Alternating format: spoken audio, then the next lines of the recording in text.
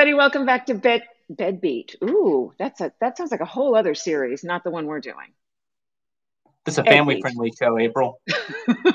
Clearly, I had a little time off, got a little rested, and then went insane. Welcome back to Edbeat, everybody. I'm April Cummings with Cayman Life TV, and joining me, as always, the brilliant Patrick Brendel at Cayman Current. Hi, Patrick. How's it going? Hi, April. I'm doing well. How are you? Not as well as I am, obviously, and I promise it is just water in this here glass today. Vacation's And over. vacation's over. Back to work, and man, what do I like to say? So much to talk about because we do. So let's get started. Patrick, you have been a very busy young man while I was, tramping through malls and eating at Denny's. Let's get started with the UCCI audit. What is this all about? And remember, I've been gone, so I'm trying to catch up just like everybody else. Great. Yeah, so the UCCI audit in question is a human resources audit, and it's something that's been in the works since last year. Actually, it was a proposal by the previous UCCI board before the changes got made and Gilbert McLean took over. So they've been thinking and talking about doing this for several months. And the news is that it started in January. So the HR audit started at the beginning of January, and it's being conducted by the government's internal audit unit, which, as if anybody who follows the news in Cayman for a while knows that the internal audit unit typically produces really good reports, and sometimes those really good reports contain things that aren't so good, and sometimes they are positive but always constructive. So looking forward to seeing what the government auditors come up with on this. So kind of the background on this is I got this, I say quote news because this is, the thing started 2 months ago, but I just found out about it. And it's in these recently released minutes from the UCCI board meetings, which confirmed that the audit has begun. So the context of the reason for the audit is it's been a period of, as I say, clarifications and changes to hiring practices at the Cayman Islands Public University. And basically, in years past, UCCI didn't obtain work permits for non-Caymanian employees. And the expectation was that they didn't have to, nor did the university recruit for positions held by non-Caymanians whenever their contracts were being renewed. And so this is kind of a legacy practice that has since been clarified, I believe, by an attorney general's opinion. So they're having to change the way they do things at UCCI, and the auditors are coming in to analyze what they were doing in the past and probably suggest what they need to do now and going forward. And one thing I didn't know that I found out in the minutes is UCCI had been aware as far back as 2015 that they were required to recruit for positions when these contract renewals were up for non-Caymanians. If they changed their practice as of 2015, the board isn't sure, but they do know that when the current human resources manager joined UCCI in 2018, that was not the practice that the university was doing. So in 2015, they knew they were supposed to have to recruit for these positions. 3 years later, they weren't doing it. Also, at the same time, no work permits were being secured for non-Caymanians. So basically, if you were a professor at UCCI, an adjunct, they didn't think and they didn't obtain work permits for non-Caymanians. In fact, sorry. Oh, just one thing. One of the things that's interesting about this is that I probably have been working with civil service since about 2015, give or take this tenure point of my life, tenure. And the practice has been to advertise all the positions that are open for the traditional civil service. So it seems a bit sort of out of place for the public university that is, funded by the government to not follow that same practice. So there's a disconnect there from my perspective, Right. when the civil service itself advertises these jobs. Right. And I mean, and Albeit internally UCCI, sometimes, but yeah, and UCCI is in a kind of unique position in terms of the different kinds of employees they have. So it's not quite like full-time civil service jobs, and it's right, also not quite like full-time teaching jobs at high school. So a lot of right, their employees and faculty will be essentially part-time, short-term contract workers. right. And so you say adjunct professor. So say somebody's an accountant and they want to teach an accounting class at night. So they sign on for a semester and they teach the class. Were they in the past required to get work permits, or were they not getting them? Well, no, they weren't. Now they have to. That's been clarified. For And example, also, getting yeah, permits doesn't also necessarily mean paying for permits either. I know that may not be at the core here, but um, teachers and ministers and some other categories of folks, it's more about the process of hiring Caymanians first than it is about paying the work permit fee. So it's not like it would be a massive burden on the institution, although the cost of advertising, if you're doing it in print, for example, there is that. But I think it's nonetheless, more the timing and flexibility that has become an issue. yeah, because it does Uh, take some time to do. yeah. Well, I know the Cayman Current, as a nonprofit that you can donate to, we are exempt At from any work time. permit. We have to follow work permit laws, Mhm. but we are exempt from work permit fees. But I'll tell you what, if I could pay a fee to get it done quicker, I'd pay the fee every time.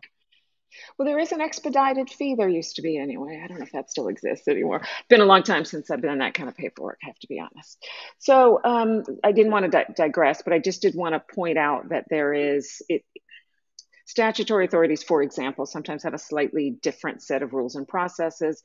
But from an optics perspective, you would think that, the idea is we're in a country where Caymanians get first crack at the job, first opportunity at the job, or at least to apply for the job. And if that wasn't occurring, that is a challenge. Right. And I think that's one thing that keeps coming up in the board minutes and the things they've been discussing is how UCCI can comply with laws like the Public Authorities Act. I think it is now that they changed the name of Parliament. Now our laws are Yeah, acts. acts, yeah, So acts of parliament. yeah, so I think the HR audit, the point of it is to help them comply with these laws and regulations that maybe have changed, or maybe they didn't know that they had to follow in the past. And So that just and was just me. yeah, and just to put this in the proper timeline. The president of UCCI as of 2015 was Roy Bawden. So his tenure was from 2009 to the end of 2018. Then the immediate past president and CEO, Stacey McAfee, officially joined the university in January 2019. She was the first and only UCCI employee to have a work permit. So this kind of process did impact the leader of the university, and that the note both the notice period and the work permit requirement are two distinct issues, but both impacted McAfee on when it came time at the end of her 3-year contract. And as people will know if they read the current or follow along, Dr. McAfee gave notice at the end of May 2021 and said, "Hey, at the end of the year, I'd like to stay on as UCCI president." Then the board changed, and in late September, they took up Dr. McAfee's letter of intention, and they said, "Uh-oh, her work permit ends at the end of November, and we basically have to give her an answer 3 months before the end of this. Was it October? Sorry, 3 months before the end of December." Yeah. So they only had a few days to tell her thumbs up or thumbs down. And Mm-hmm. what they said is this put them in a big time crunch because they had 4 days to go through the whole renewal and notice the advertising the position and recruiting for the position. So they said they can possibly be done. So then they turned around and offered her a 6-month extension of her contract. And Dr. McAfee refused that, said, no, I'm not interested in that. And then even at the timing of when she left, when she actually demitted her position, the word demit, which is great, what coincided with the end of her work permit rather than the end of her contract. So these changing hiring and notice practices did affect very much at the top of the institution.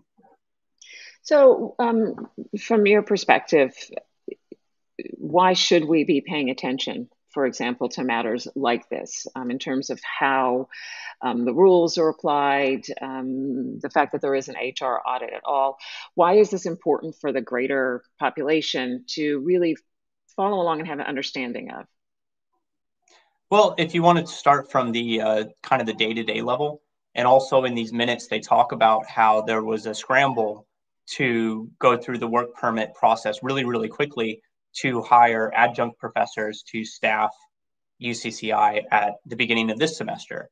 So the ability or inability to get work permits processed quickly and go through all these, go through the proper steps could impact a student who wants to take a class. So maybe the class doesn't exist because they can't get somebody in there in time. So having my association with ICCI, the International College, which is not a public university, we've been dealing with this since whenever I was a kid. I remember people running around getting work forms, and I would help photocopy things. And I mean, for the non-UCCI, this was a common practice. And so for them, because this wasn't part of their HR infrastructure and DNA. It's not to say that it was a bad institution because they had to scramble. It's because they just didn't have a lot of time to prepare and cement that into their processes. So from a student perspective, it's, hey, what happened to my class? My teacher, couldn't get a work permit in time.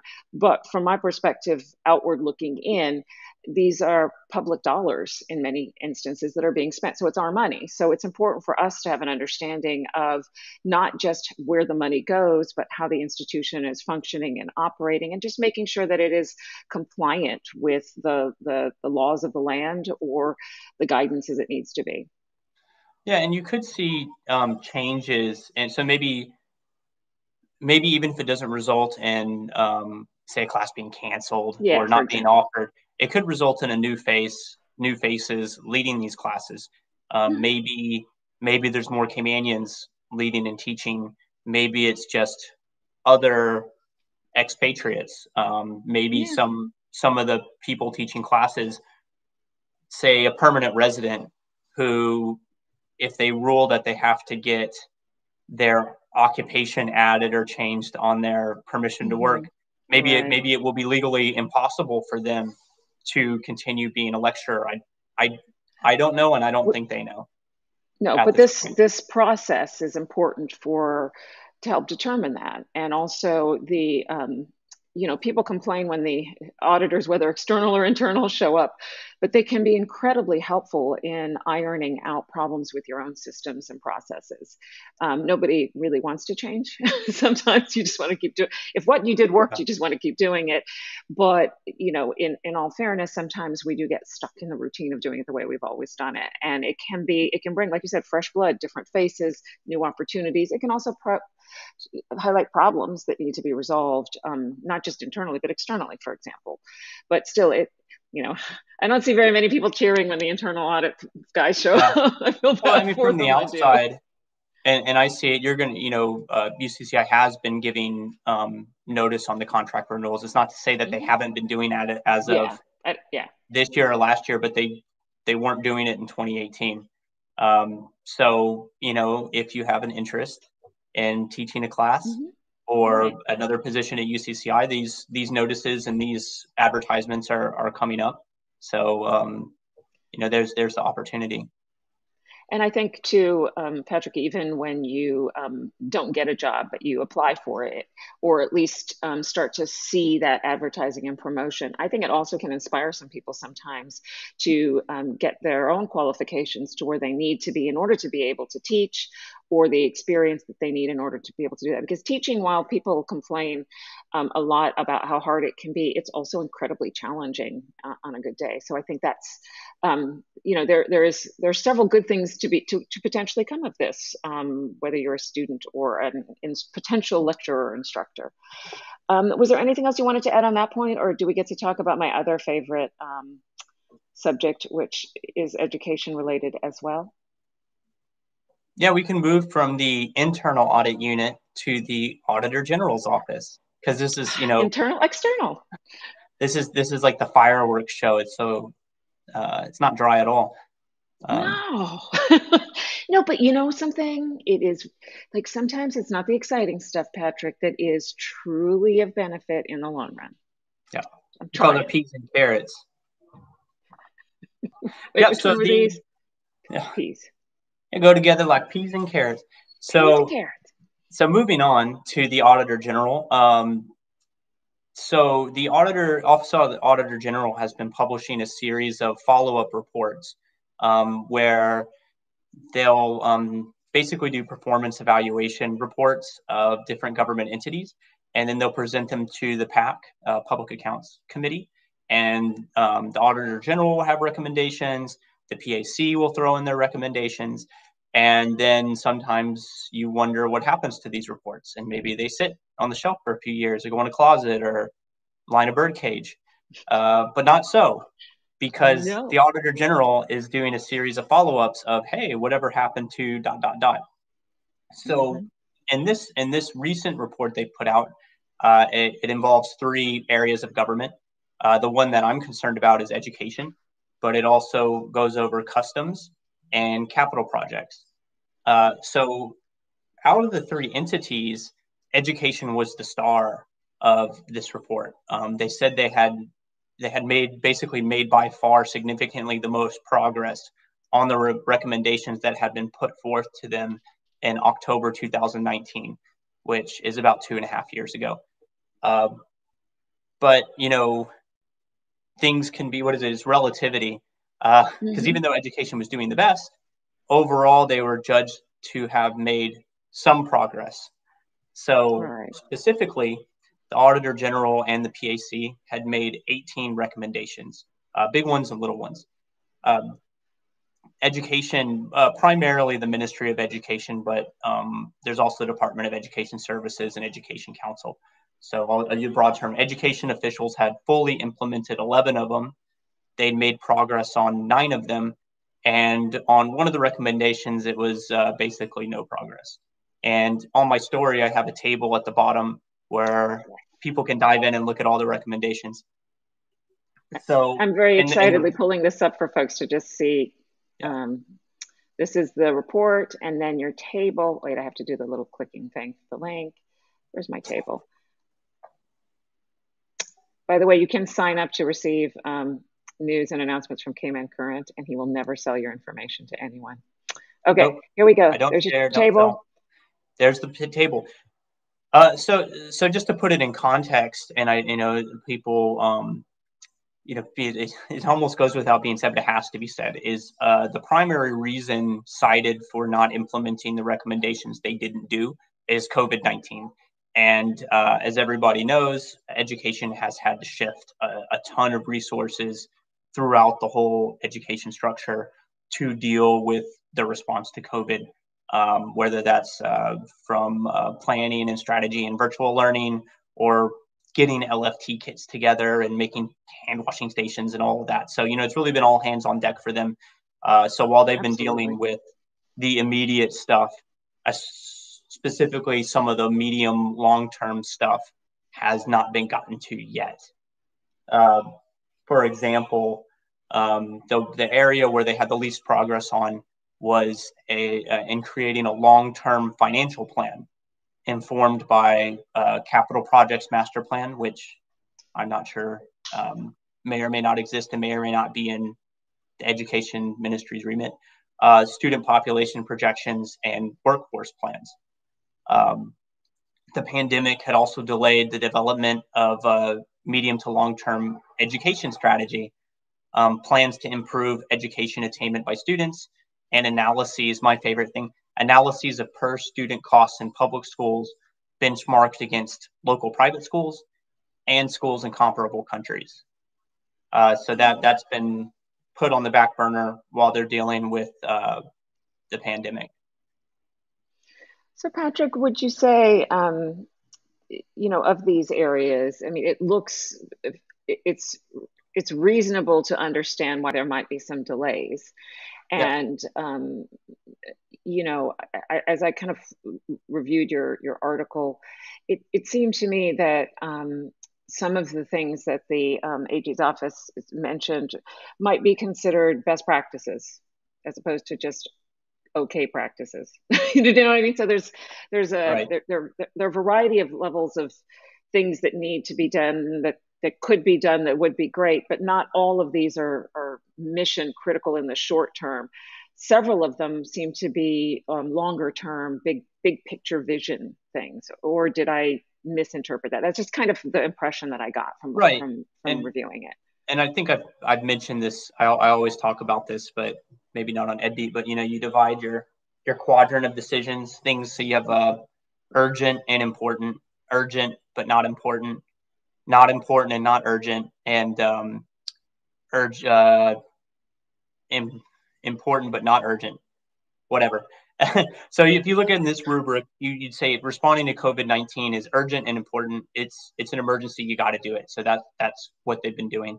These long-term plans, I'd put that in a not urgent but important. But important. And those are the things that can tend to slip when you're caught up in the day-to-day. So for sure. At a bare minimum, these kind of gentle reminders by the Auditor General that no, these recommendations are still in place. We still expect we and the PAC still expect progress reports and reasons, valid reasons, not excuses, like valid reasons why you haven't gotten to it yet. In like the spirit, tone of being constructive. So it's important as like a gentle nudge. Hey, remember this report that we said we wanted in this master plan? Now, and the education's up to their eyeballs and LFT kits and software packages. They're like, what long-term I don't have time for you. And the one thing I would like to throw in so that people bear in mind, that reports are one thing. When they are discussed in the Public Accounts Committee, though, it can take on an entirely different feeling and tone. So when you're reading the report and you're calm with your coffee and you're looking at your things, you're like, okay, we need to work on this. These are important. But man, when you are sitting in the Public Accounts Committee getting grilled by politicians, why haven't you done this, and this, which doesn't always happen that way, but it can, is what I'm getting at. It can add a whole other level of stress and tone to the whole situation. So that is one of the things to bear in mind. People sometimes wonder, education folks getting beat up in the Public Accounts Committee, and it's like, well, part of this is the opportunity to discuss it, for the politicians to ask questions on behalf of their constituents. That is actually a separate part of the process than the report itself, right? So the Office of the Auditor General gathers information, reviews it, analyzes it, puts the report together. Then it goes at a certain stage to the Public Accounts Committee, and it gets discussed in a more sort of public forum. And I think sometimes, that's where the fireworks are, Patrick, is in the Public Accounts Committee discussion. But the more important component is, like you said, here's the gentle but firm nudge that these are important matters that should not be thrown to the wayside. It's just one of those balancing acts, in my view, about being held accountability, and the way that it works isn't always comfortable all of the time, but it is still a crucial component of improving the quality of service. Yeah, and this report, this update from the Auditor General, it contained news to me. For example, I didn't know. So the Ministry of Education has entered into agreement with England's Department of Education to administer England's key stage exams in Cayman's government schools. And I said, oh, really? Because, they've been pushing in this, like the UK, standardizing with the UK national curriculum. So they're actually going to have the English officials be in charge of administering these key stage exams, which, as parents know, but other people might not, every few years from primary on through secondary, they do end of year exams and check where the kids are before you get to those all important year 11, year 12 exams. So for me, that's a very concrete move showing this shift in alignment to what the public education system is going to be compared to. So from a parental perspective, if you're coming from, let's say, the US system, you might look at them. They have exams, but they also have certain assessment testing at certain components. As I recall, my kids are all too old for this now, but I seem to recall the testing occurring, was it the end of the year? Something like that, or at a certain stage, just to assess where they were on grade level. Yeah. These are like that to a degree. Yeah, we have, except on the UK style. Going to school in Texas, I mean, they shifted the standardized. They changed the standardized test more than we got tested. So we had the top and the Didn't you have STAR tests too? Test, and it's just, which multiple choice test are we taking today under what system? Just take them all. But it does help provide some benchmarking information, to do this as well, so you can see where you are aligned in terms of your performance or your grade level to that UK standard. And if we're moving in that direction in terms of our government schools, it would make sense to actually get some expertise from the people we are benchmarking against. I did have some concerns, and I don't know if they're valid concerns, but we are also not in the UK. We are in the Caribbean, and there are components of our history and culture and that sort of stuff that I do worry sometimes may get left out. I myself ended up so Americanized that there were a lot of components of my Caymanian heritage that sort of slipped down the chain, and I don't think that they've ever come back. It may be Caribbean geography versus my knowledge of the UK, Europe, US, for example. So there are some things that occur sometimes throughout those changes that I think as a society would be important to look into and make sure that we're still keeping that intact, if we aren't already, because my kids are older than this, so I won't anymore. So I know in the curriculum they do have it's a tailored curriculum, so they do have the history and culture emphasis in course work. I don't know to what extent it's in there because I don't follow my kids' homework that much. But for shame. And also in this report, it does talk about how they've implemented cultural history sensitivity regular workshops for teachers here, so that the teachers are given the background as well, because that was a concern coming from the PAC was people teaching our children don't know much about the history or culture, so that's one of the fully implemented recommendations they've done. And I think it's also worth noting that in addition to the English folks administering the key stage exams, I believe it's the ministry here has also purchased like a big software package or something to benchmark our students. So they're doing it with costs, and they're doing it with academic performance. So they want to be able to benchmark Caymanian students' performance not only with the UK but also with the Caribbean, which I found is difficult because they take different tests. So they have a software solution to do that. However, because COVID-19 changed the way that the exams were being administered in the Caribbean and in different parts of the UK and the international exams, they're unable to have this comparative assessment this year. It does take some work too. So soon come. So that was so cute, Patrick. My Caymanian cultural immersion. You're on it, man. So, and dude is my American culture component of me. I just say dude all the time. And I think that makes up for anything I don't know about the US. But the, Dude. I digressed myself, I distracted myself. So, in terms of the software, as I'm seeing it anyway, it reminds me to the process that a registrar or someone dealing with transition from one school to another might need to do in order to see whether the work from, let's say, this grade in this school system applies to this school system that they're moving into and how that works. And that actually can be quite an elaborate process to go through because there's so many things. Yes, you have different curriculums, but there are certain items or components of your education that you need to learn, and when they happen may vary. So one of my kids struggled with the transition from the US system to the UK system because the UK system had already done certain modules or blocks of content that in the US system would not have occurred until the following year. So there's Right. some of those kinds of things. And so having software as great as it is, you still are going to need to take some time to set it up correctly so that it gives you, what is it, garbage in, garbage out, good data in, good data out. It takes time to do that right, no matter what the software is.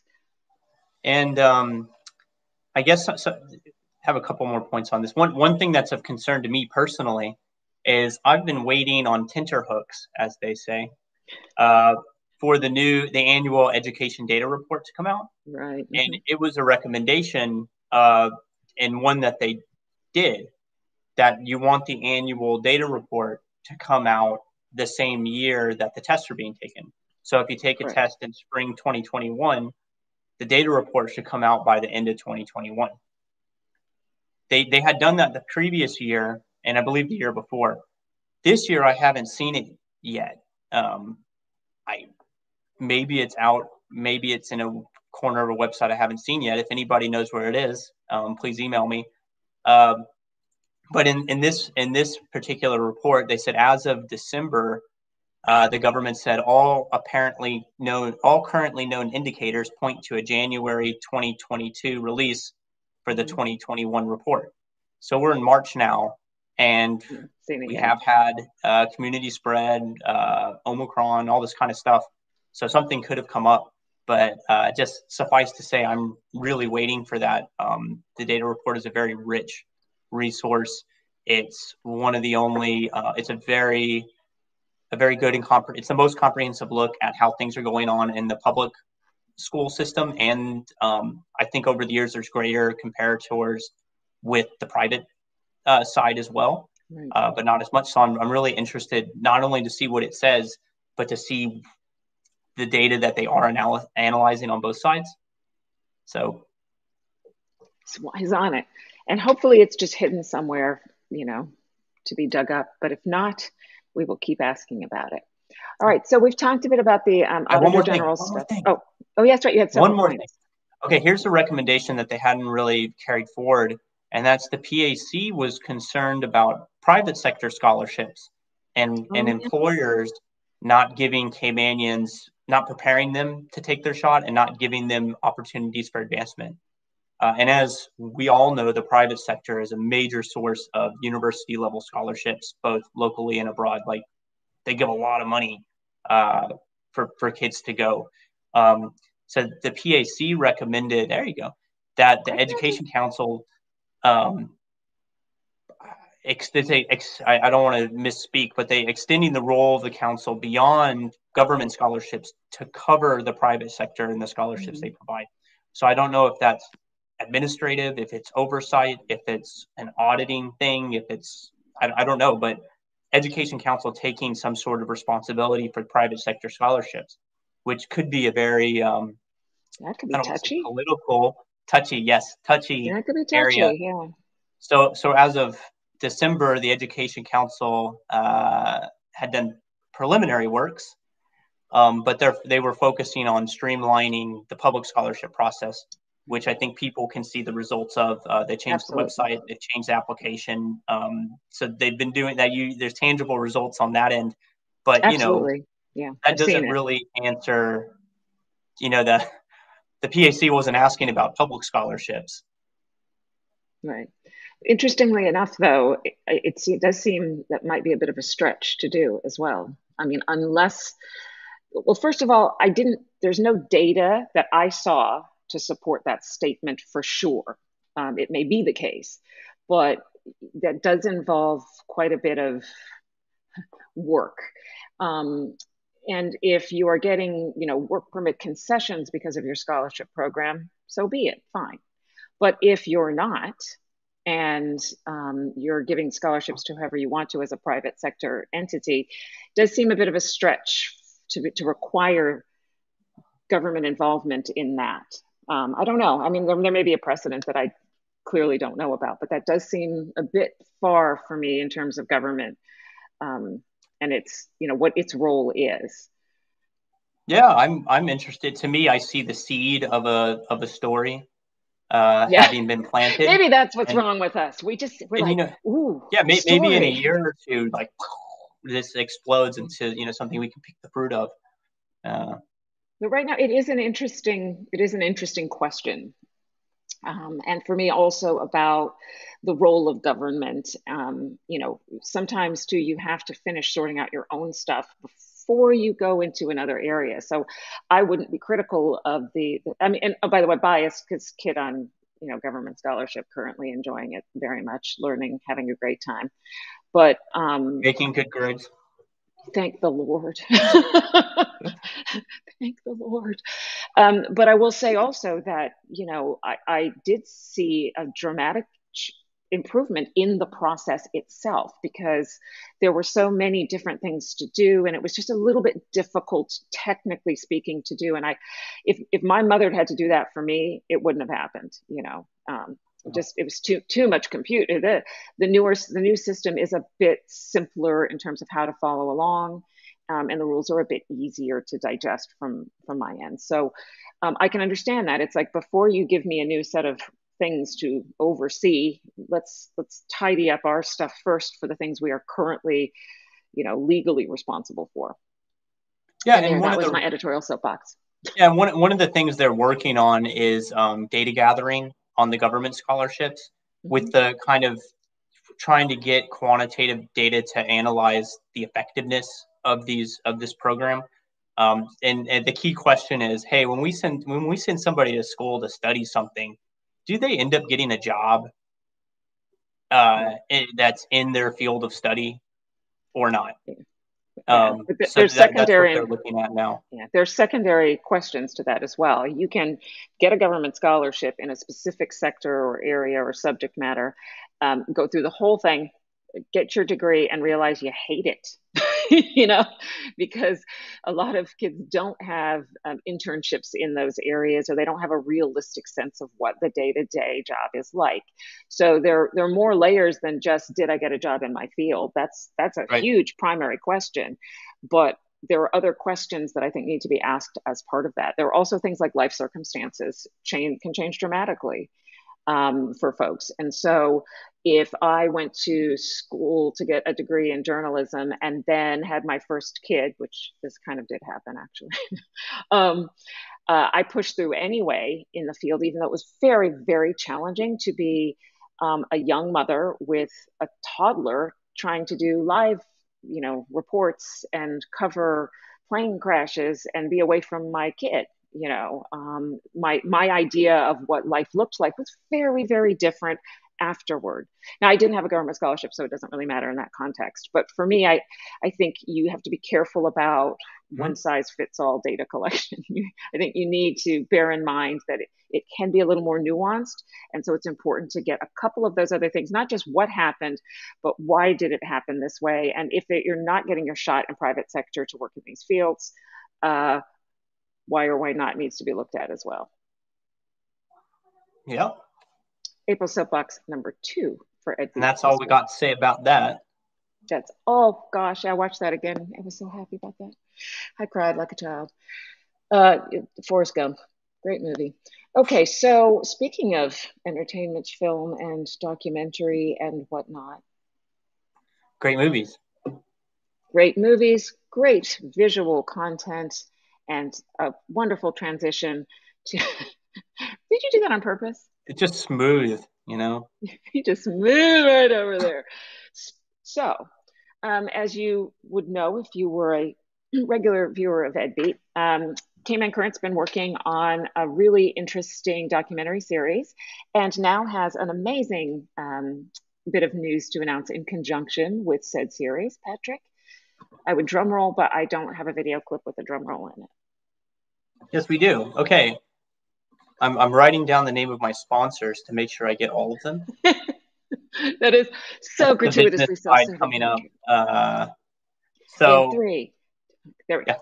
So we've been working on for 6-7 months a documentary on technical vocation training, education and training, and STEM education.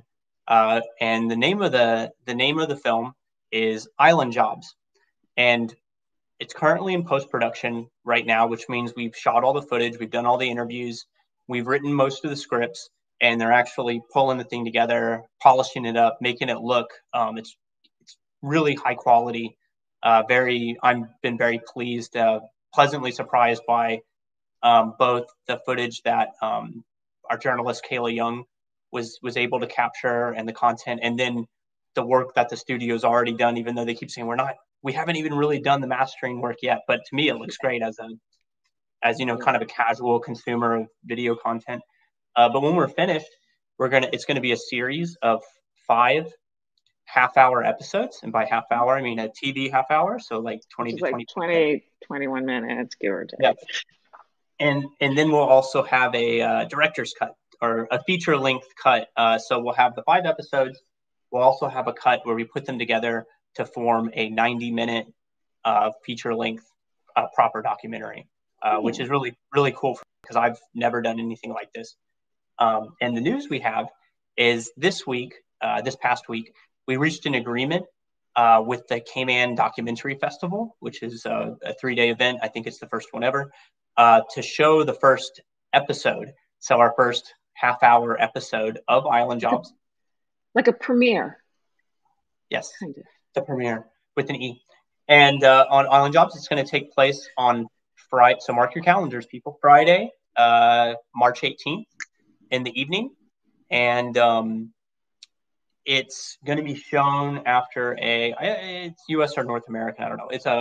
Because most of the documentaries are international documentaries. So our episode is going to be shown after a film called The Great Disconnect, which examines mental health issues.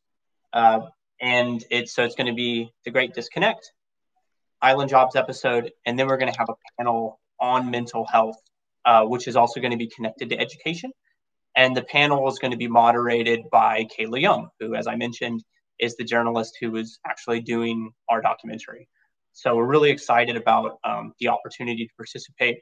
And for me, it's kind of a big, a really big deal that we're showing this multimedia project to the public and this, very, very public venue. It's, it's our first step into a larger world. So this year in 2022, so the past year and a half, we've really done a lot with me behind a computer screen and shoving recorders in people's faces and coming up with things to do virtually as the pandemic subsides. And for me, this year is the year where the Current steps out into the real world. And this is really our first baby step into reality and in the community. And so we have a lot planned, a lot of ideas, talking about and getting agreements with people for the past year to have regular in-person discussion panels and events. And we hope when the 90-minute film is finished to have a big premiere event standalone for the Current on this documentary. So really, it's kind of like the next step in our evolution. And just so people know, if you don't want to go to the documentary festival, too bad. Because I was waiting to see. Too bad. You need to go. You have to go. It's a sneak peek. So right now we're not going to put up any of our episodes until everything's done, and it hinges around the timing of the premiere event of the documentary. So if you want to get the sneak peek at what we're doing, and you want to see the episode, you got to go to Camana Bay in the cinema on Friday evening, you got to buy a ticket. I believe they're $25, which is a good price. Go supports a good cause, and go watch it. And as I made notes on, and not even watch it, but hear the dulcet tones of April Cummings, who's our omniscient narrator in the documentary. So for the record, everyone, this is Patrick and Kayla's, this is all their work, right? So I just pop in as this female version of a James Earl Jones voice. Not that good, but you know. So I want to be clear, like, I didn't produce this. I didn't do all the work. I literally just read the beautifully written scripts that were provided to me by Patrick and Kayla. And so far, I've got to say, I've really enjoyed what we've done thus far. It's been very interesting to kind of read and see and watch kind of the elements come together. So because I do video stuff on my own, it's always lovely to see another perspective, particularly about things that are so for me, I would normally call this sort of a video series because I come from the old video TV world, right? And this is the type of content that really does, it's not entertainment value, it's really a trigger point for discussion and ideas. It explores what's going on, but it also gives you an opportunity to, spin off it and really make change in society. And so that's one of the things I really like about what you're doing. I think the subject matter is really relevant, besides for everything else about it. But the fact that you guys, in the middle of all the stuff that's been going on, just kept plowing forward with it, it's amazing. And I can't wait to see it myself. I'm excited. Yeah. So I got to find $25 for the Brits. I am the David Attenborough. Yeah. So, and as I was making notes, have to, very, very grateful for the sponsors who have enabled this project to make it happen. And they've been very supportive, not only funding wise, but words of encouragement, and they're excited to see it, I know. And so our sponsors on this project are DART, Health City Cayman Islands, Enterprise Cayman, Silver Palm Studios, who's our production studio, and our media partner, Cayman Life TV. So thank Patrick, you. You're welcome. I'm answering for everyone. Yeah, and if anybody wants to sponsor anything we're doing or support or partner, it's relatively painless. You just give me a call, send me an email. Happy to work on bespoke packages and custom type things. Aww. And supporting us in our mission to improve education in the Cayman Islands. Because we don't want to miss a beat. Not an ed beat. So, Patrick, thank you so much. And I mean, folks, you can go to caymancurrent.org anytime. I say always and continue to say there's a lot of great material there. So we may joke back and forth and make light of things here and there, but it's really takes a lot of effort and time on the part of Patrick to really, it's not just here, let me write about the latest scandal that's going on. This is real journalism. This is what it takes. And it is not easy to do. And certainly it's not free, even though he doesn't charge for you to see Cayman Current content. So there's the goal here is to have something that the community supports and that supports the community in return in terms of the kind of content that they're producing and creating, not just on the website, but also things like this video series, this documentary. And also, I love, Patrick's been talking, and really he was so far along, and then COVID just got things complicated. But the idea of having panel discussions and engagement opportunities on an ongoing basis is really critical to continual improvement of education, supporting it and helping it grow. So my hat, if I had one, off to you, Patrick, for doing it in the first place, and an appeal to the community to come forward and support it. All you need to do is go to caymancurrent.org. There's information all over there, or reach out to Patrick directly. That's right. Well said. That's what he said to me. You didn't see it, but that's exactly what he said. So anyway, guys, thanks so much for joining us. I can't wait to get this online and out there for everyone to see. And Patrick, thank you so much as always, and we'll see you pretty darn soon here. Don't forget the 12th, the 18th, right? That's the day of the festival. the film festival? It's a 3-day event. We're on the 18th. So whatever days you go is great, but you got to make sure you're there to see episode 1. Is that right? Episode 1? Episode 1. Fair enough. All right. Thanks, everybody. We'll see you next time. Peace out.